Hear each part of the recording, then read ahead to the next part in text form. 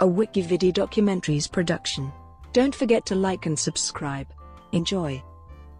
Alpine skiing at the 2018 Winter Olympics, Men's Super G.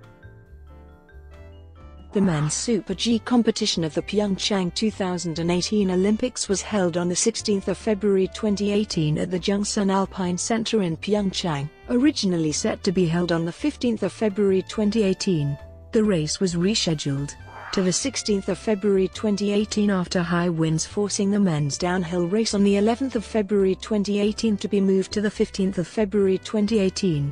In the victory ceremony, the medals were presented by Paul Tergat, member of the International Olympic Committee, accompanied by Peter Schroecksnadel, FIS Council member. Qualification.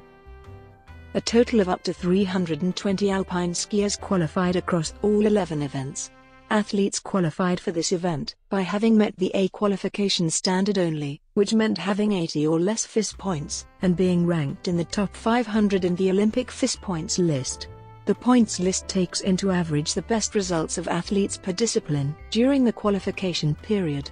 Countries received additional quotas by having athletes ranked in the top 30 of the 2017-18 FIS Alpine Ski World Cup.